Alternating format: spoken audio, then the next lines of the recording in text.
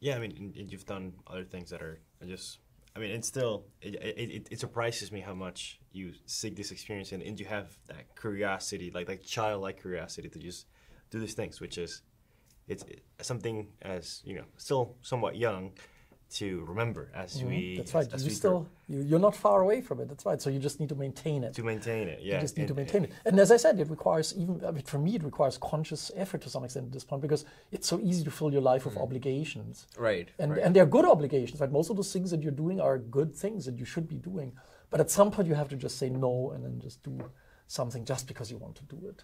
And you kind of have to make time for it. And I do. I mean, I probably reserve like a full day a week. I would even say more than that. Like I probably reserve 1.5 days a week to just do something, whatever I like to do, whether it's some exercise that I want to do or something new I want to try out, or anything that's not the routine.